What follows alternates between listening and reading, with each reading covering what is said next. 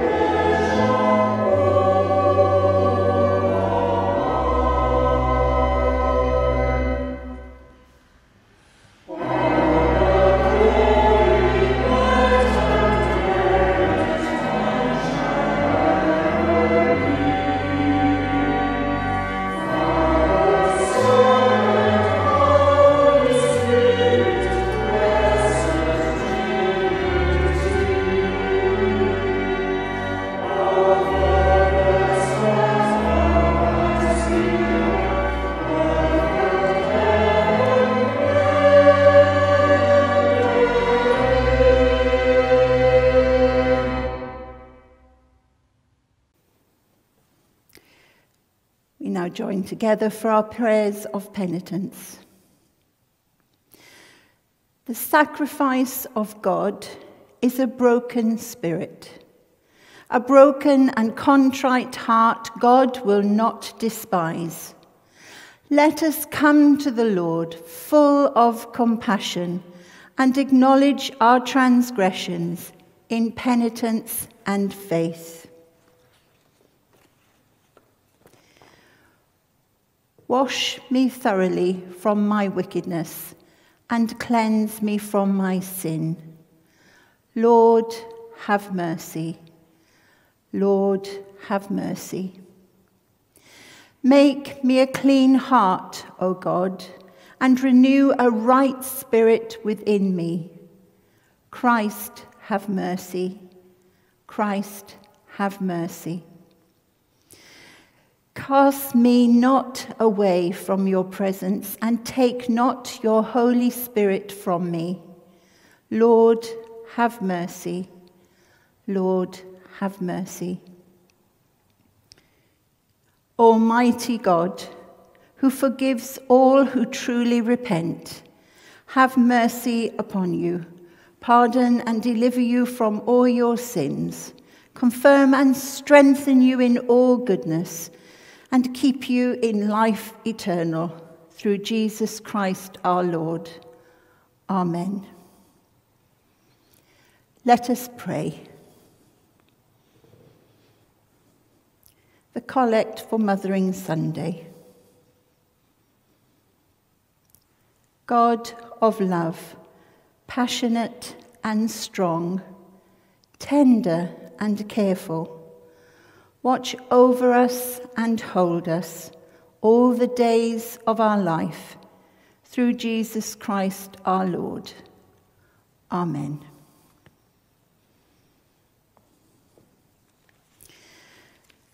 Our psalm today is Psalm 34, verses 11 to 20.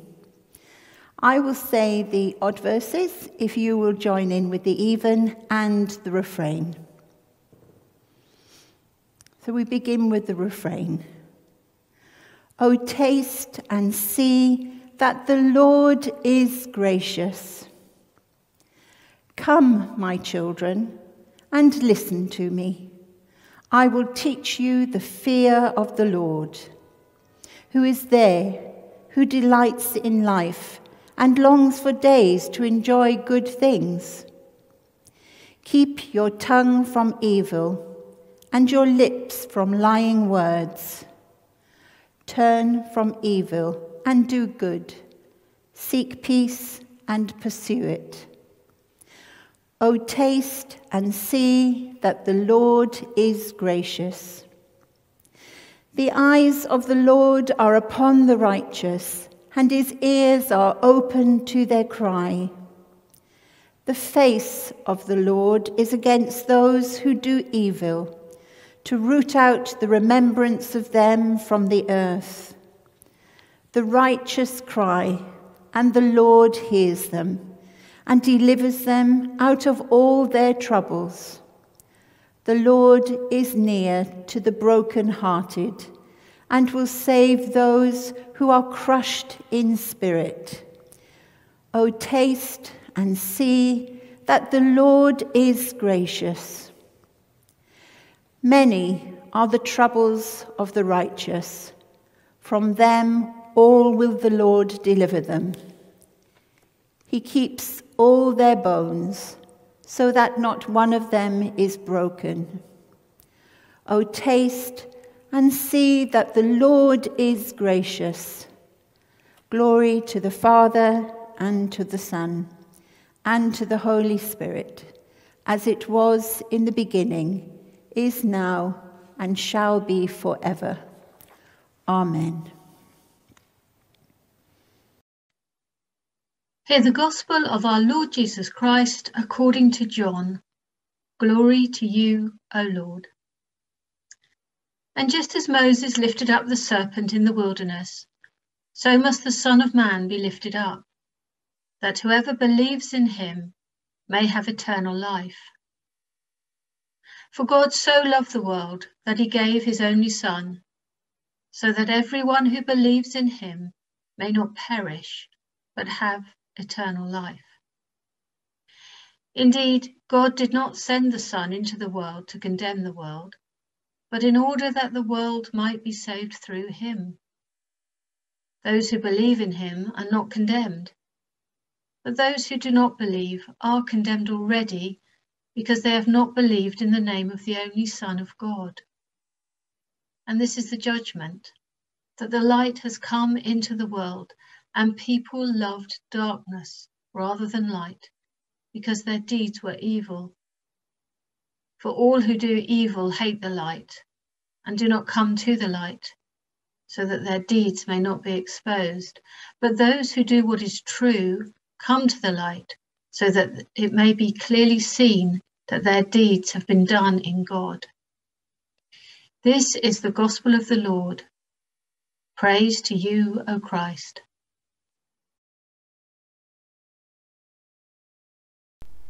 Let's pray. Lord, take my words and speak through them. Take our thoughts and think through them.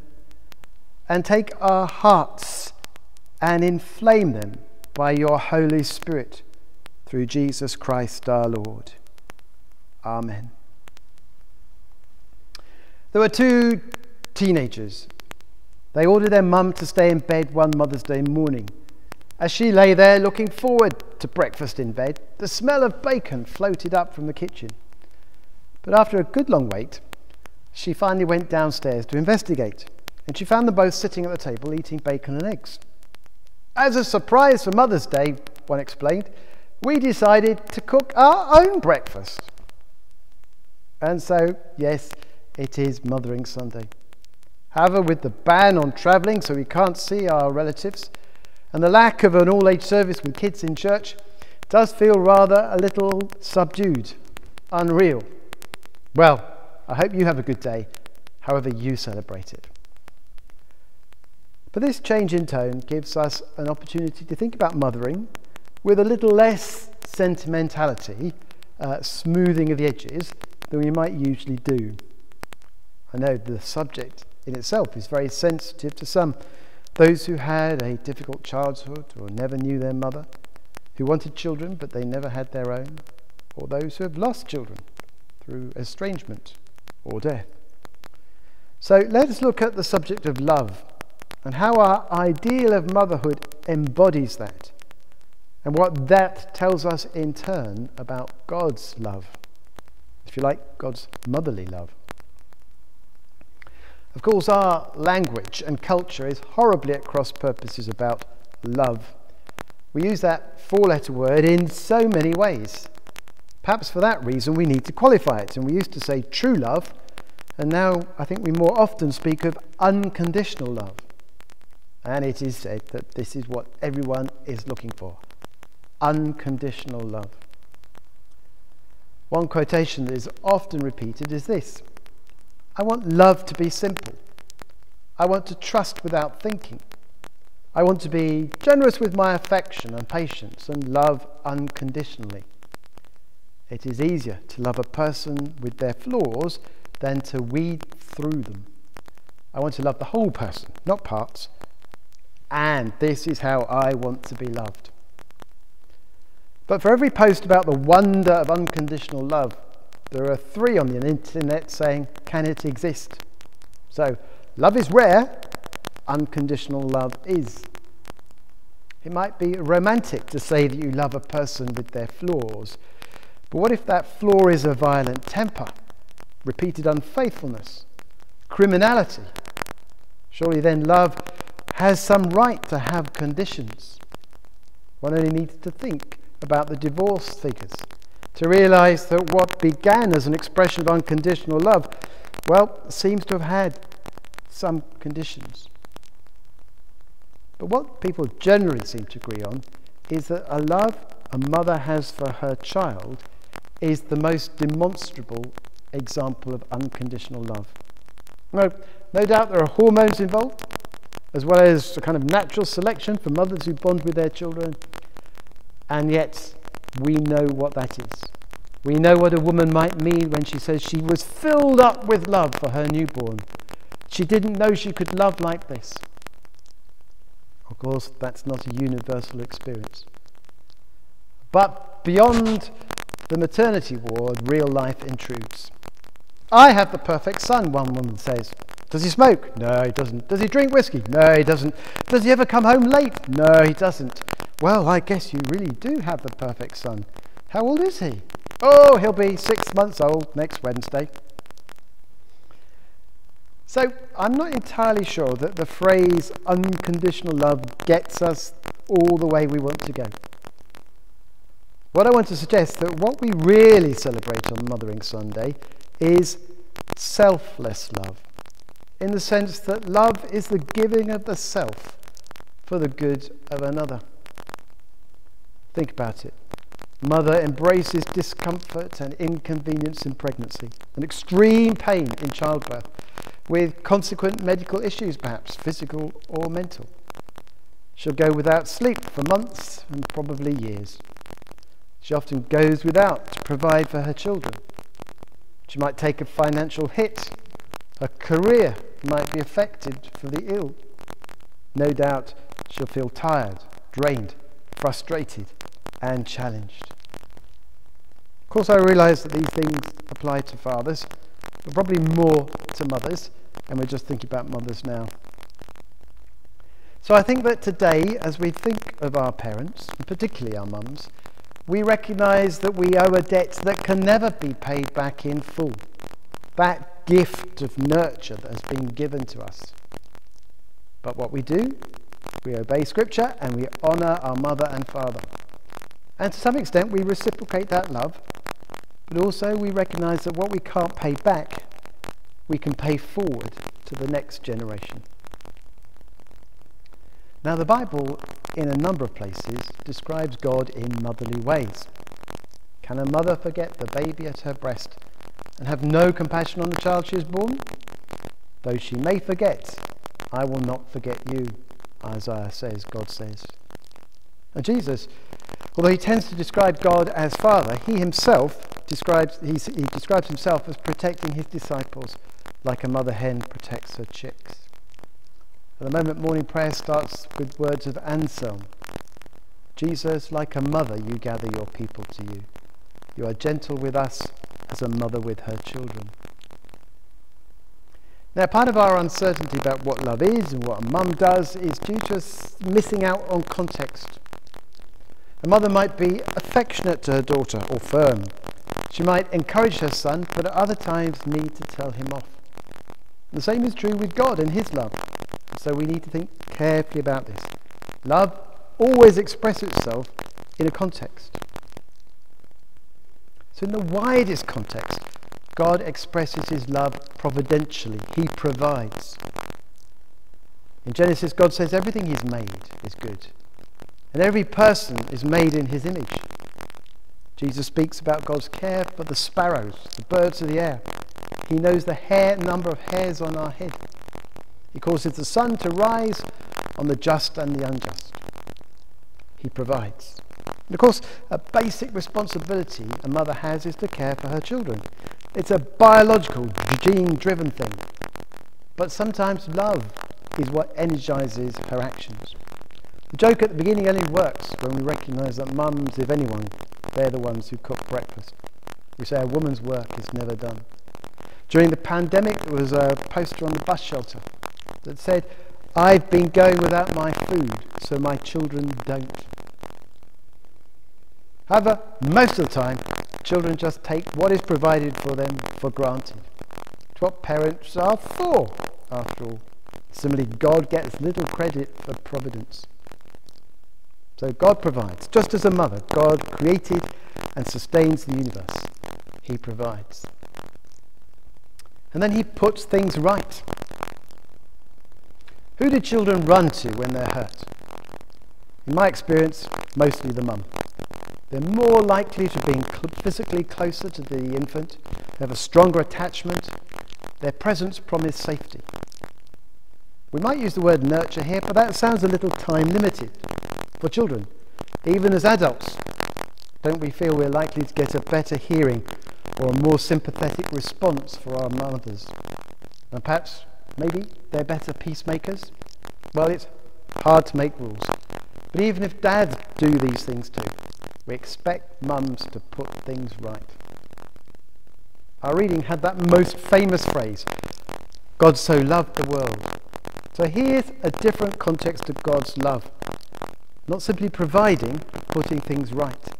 Because we go on to read that people prefer darkness than the light that Jesus brings. They hide away, but God loves the world.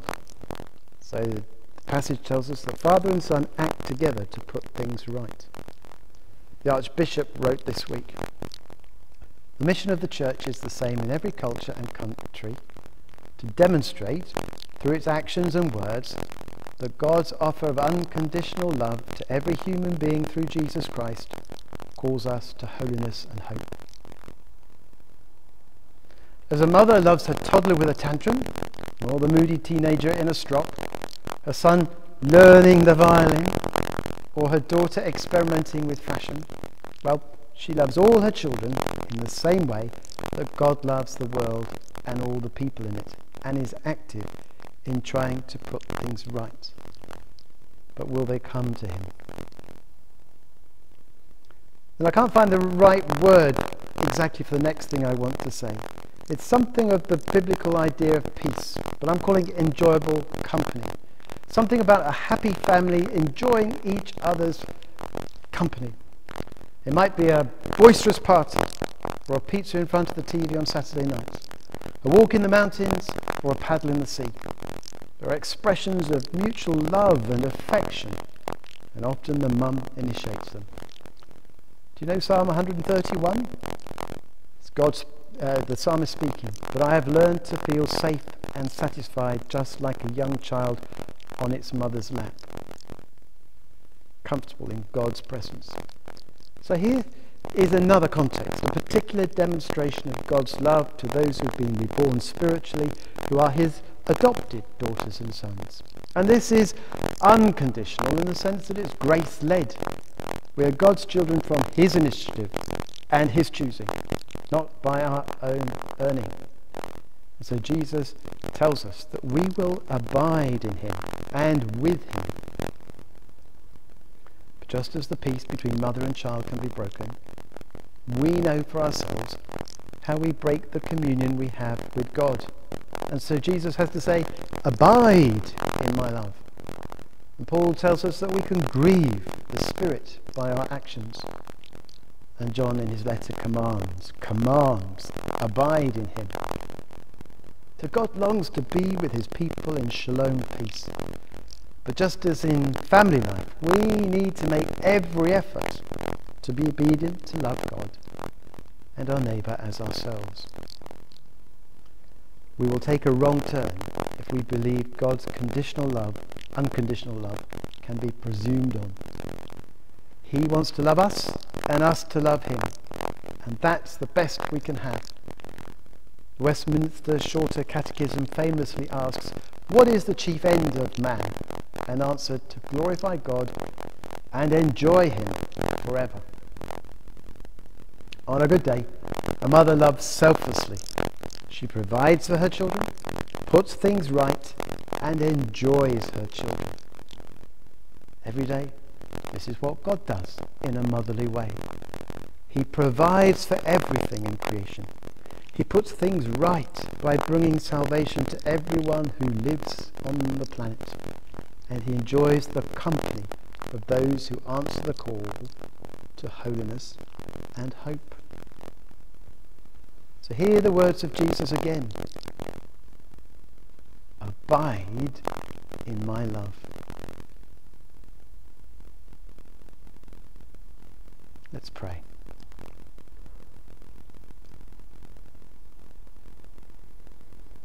Father, we thank you for the people you have provided who have loved us. Maybe our biological mothers, maybe others. But we thank you that through them we have known an expression of your love. Help us in turn to pass on the love we have received to others. In the name of Christ. Amen.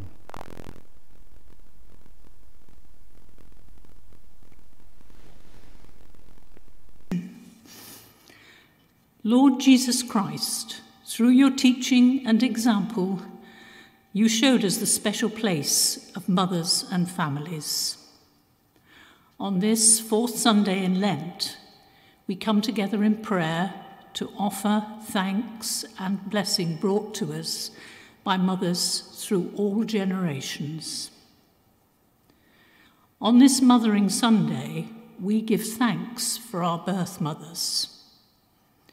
We also celebrate the mothering that we have received from many sources throughout our lives, and pray that with your help and guidance, we can pass this caring love on to others. We give thanks for the role of our Mother Church and pray for blessing on its leaders, Justin, our Archbishop, Sarah and Graham, our bishops, and Derek, Jackie, Julian and Sylvie, here at St. James's. Lord, hear us. Lord, graciously hear us. We give thanks for the wonders of our Mother Earth. You have provided us with a precious resource, and we all have the responsibility to share in the care of it. We ask that our national leaders work together to promote peace and prosperity and strive constantly against the evils of war, poverty, and starvation. Lord, hear us. Lord, graciously hear us. In our own community, we ask your blessing on all those around us who use their caring skills to nurture and protect others. We think especially of teachers welcoming children back into schools after weeks of relative isolation, lost learning opportunities, and anxiety.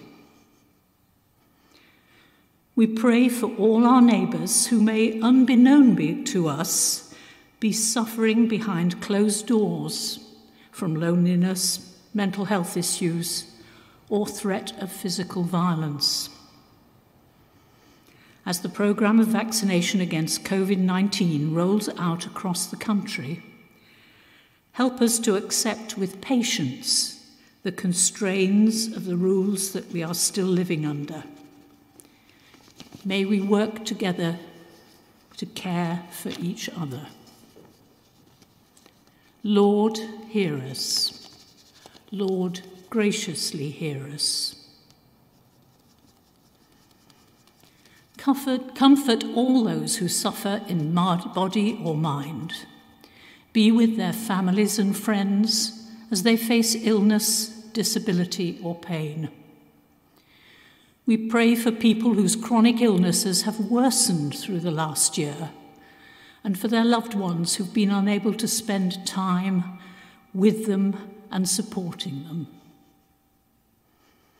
We give you thanks for the tireless commitment of doctors, nurses, and all health and social care workers who are giving their skills and time at great personal risk. Lord, hear us. Lord, graciously hear us. Welcome into your heavenly kingdom all those who have died in the faith. We think especially of people whose lives have been cut short by the pandemic, or who have been separated from their loved ones and family as their life approaches its end. Be with them and remain with them on their final journey to your everlasting care. In a moment of quiet reflection, we think of those known to us.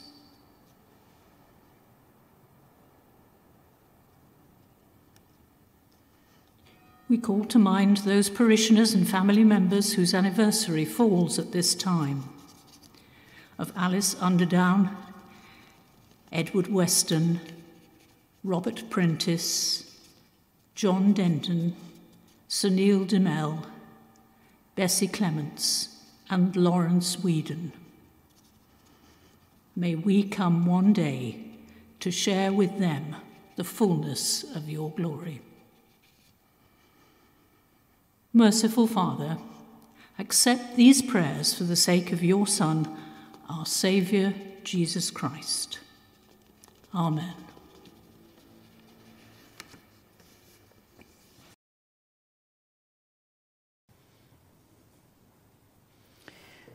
So we come to the peace. Since we are justified by faith, we have peace with God through our Lord Jesus Christ, who has given us access to his grace. The peace of the Lord be always with you, and also with you. Let us find time and opportunity to share God's peace.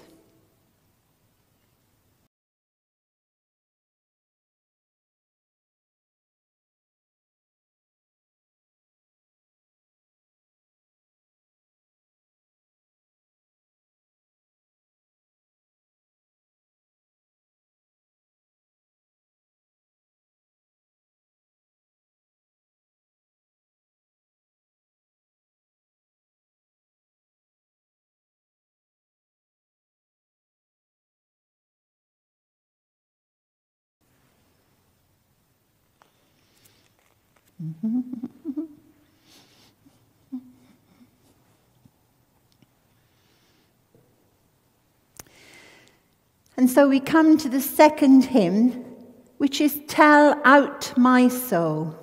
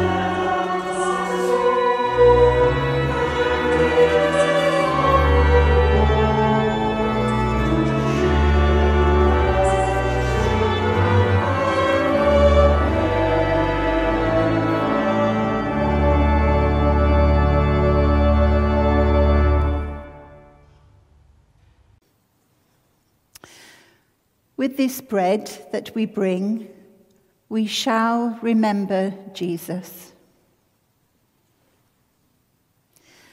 With this wine that we bring, we shall remember Jesus. Bread for his body, wine for his blood, we shall remember Jesus.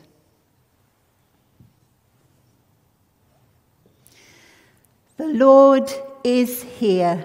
His Spirit is with us. Lift up your hearts. We lift them to the Lord. Let us give thanks to the Lord our God. It is right to give thanks and praise.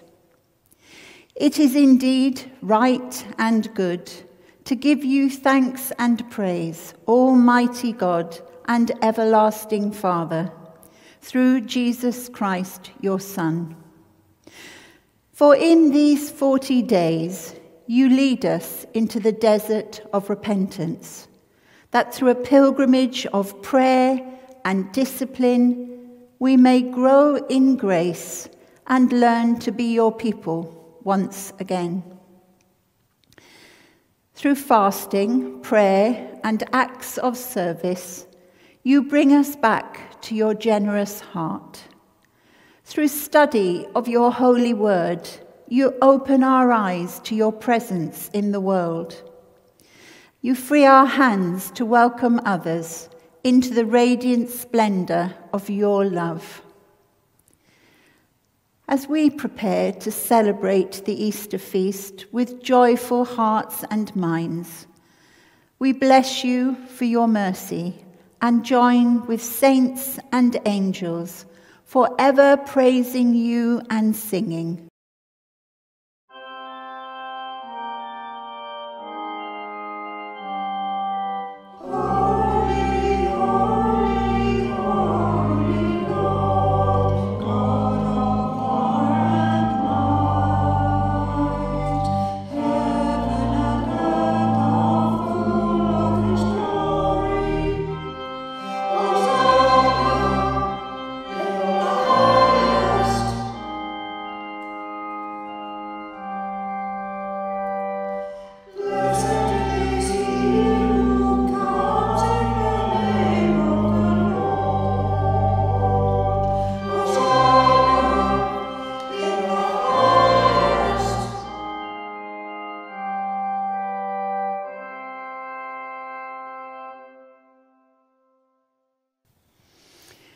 Accept our praises, Heavenly Father, through your Son, our Saviour, Jesus Christ. And as we follow his example and obey his command, grant that by the power of your Holy Spirit, these gifts of bread and wine may be to us his body and blood. Who in the same night that he was betrayed, took bread and gave you thanks. He broke it and gave it to his disciples, saying, "Take, eat. This is my body, which is given for you. Do this in remembrance of me."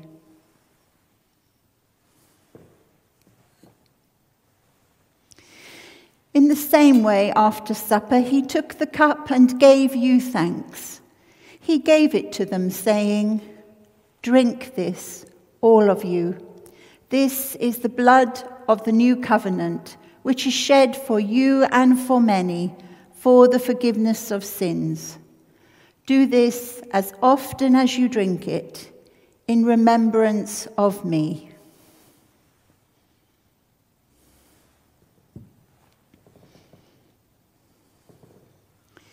Christ has died. Christ is risen. Christ will come again. Therefore, Heavenly Father, we remember his offering of himself made once for all upon the cross. We proclaim his mighty resurrection and glorious ascension. We look for the coming of your kingdom, and with this bread and this cup, we make the memorial of Christ, your Son, our Lord. Accept through him, our great high priest, this our sacrifice of thanks and praise. And as we eat and drink these holy gifts in the presence of your divine majesty, renew us by your Spirit. Inspire us with your love, and unite us in the body of your Son, Jesus Christ, our Lord. Through him, and with him, and in the unity of the Holy Spirit, with all who stand before you in earth and heaven, we worship you, Father Almighty, in songs of everlasting praise.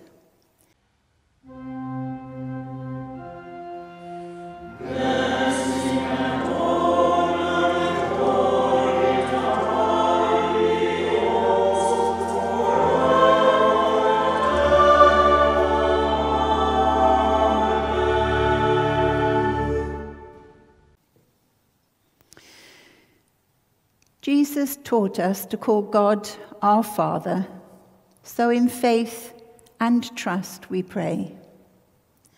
Our Father, who art in heaven, hallowed be thy name.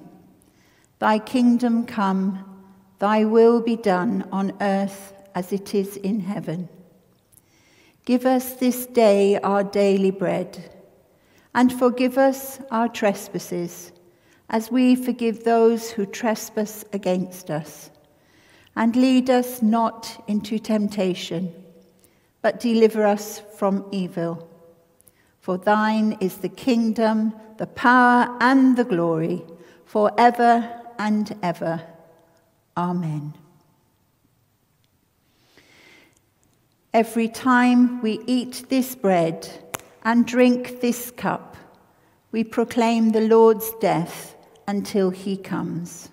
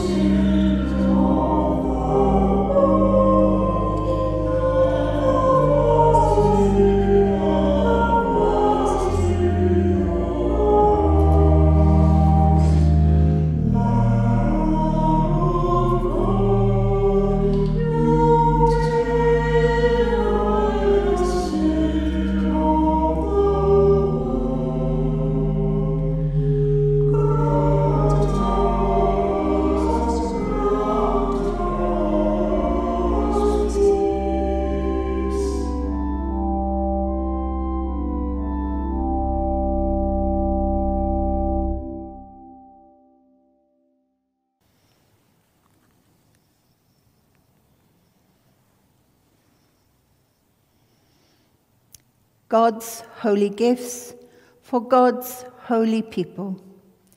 Jesus Christ is holy. Jesus Christ is Lord, to the glory of God the Father. Amen.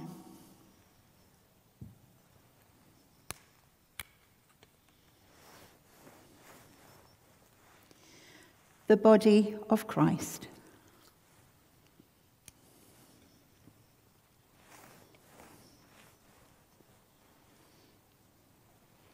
The blood of Christ.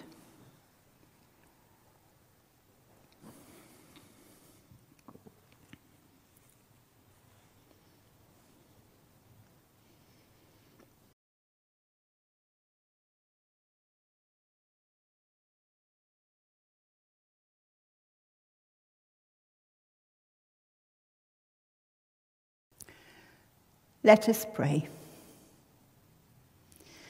Thanks be to you, our Lord Jesus Christ, for all the benefits which you have given us, for all the pains and insults which you have borne for us. Most merciful Redeemer, friend and brother, may we know you more clearly, love you more dearly, and follow you more nearly day by day. Amen. Hi, I'm back home for the notices. On Thursday, as usual, we'll have a 9:30 communion service here in church, and then there'll be a vicarage coffee morning after that at 10:30 on Zoom, and the link was in the email that went out yesterday. And then Thursday evening, another occasion when we meet as a Lent group. So that link was on Zoom too. I'm really wanting to tell you in advance, well in advance now, that our annual meeting is planned for Sunday the 25th of April. After a morning service in church, we'll regather both in church and on Zoom. And of course, at the annual meeting, we normally elect church council members. This year, there'll be at least one vacancy on the PCC, the church council. And if you would like to put someone forward or explore what being on the PCC means, then speak to me or Gwyneth or Nick. But then particularly, and I want to underline, is we're looking for 2 church wardens. I gave you some more information about that in the email yesterday, but at the very least, be praying for the right people to hear the call. But perhaps that person is you. There are some essential admin aspects of the job, but primarily it's an invitation to be part of the leadership of the church and help steer the ship forward. Please speak to me or Gwyneth if you'd like to know more about being church warden. It's been good to be together today, even in this extended sense. I hope that you've been encouraged and your heart has been warmed to think of God's love for you in a motherly way. If you're watching on Sunday morning, then do come over to Zoom for coffee and chat, and the link will be in the message bar now. And of course, it was in the email yesterday. Christ, give you grace to grow in holiness, to deny yourself, to take up your cross and follow him. And the blessing of God Almighty, the Father, the Son, and the Holy Spirit, be among you and remain with you always. Amen. Let us live in peace.